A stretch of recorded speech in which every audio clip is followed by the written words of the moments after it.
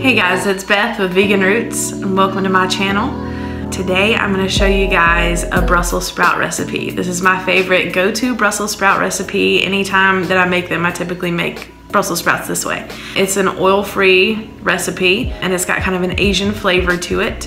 And hopefully those of you who don't even like Brussels sprouts that much will enjoy this one. So I start this recipe by making the sauce, and I start the sauce by mincing 3 cloves of garlic.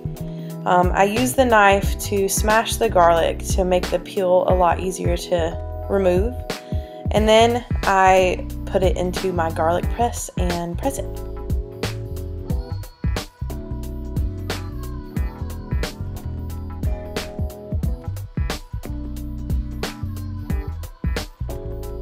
I did that for all 3 cloves of garlic, and then I moved on to the ginger.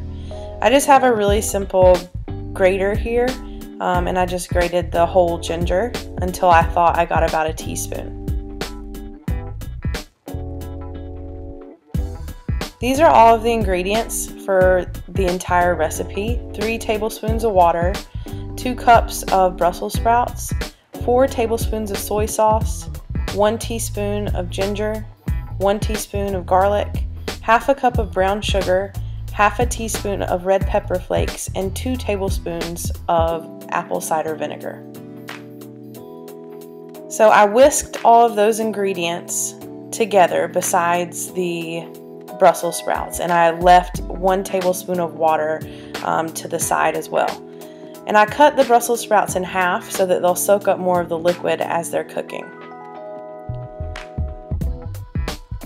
So I put these in a saute pan and put 1 tablespoon of water over the top of them and let them steam. Like I said, this is an oil-free recipe. Do that for a couple of minutes, and then I add half of the sauce. And cover that, and then we'll let that cook for about 10 minutes. There's enough liquid in there to not really have to stir it too much.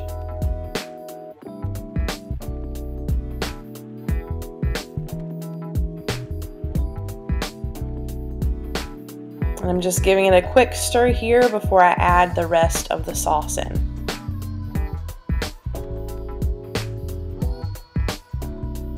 Okay, so adding the rest of the sauce in there, making sure to get all of the sugar.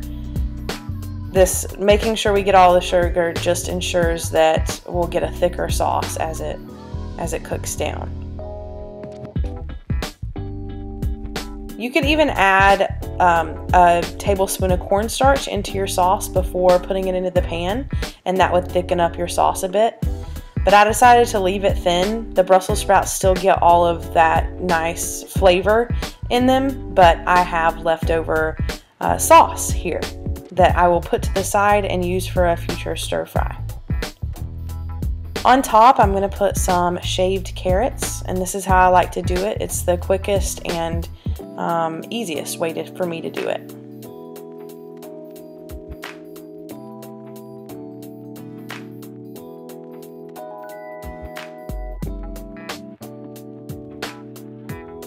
So you can enjoy this Brussels sprout recipe as a side dish or even as a meal, depending on how much you make, and you can save that leftover stir-fry sauce for another stir-fry later in the week. Hopefully you guys enjoyed this video, and if you haven't already, please press the red subscribe button down below so that you guys get notifications of my videos. Thanks for watching, guys.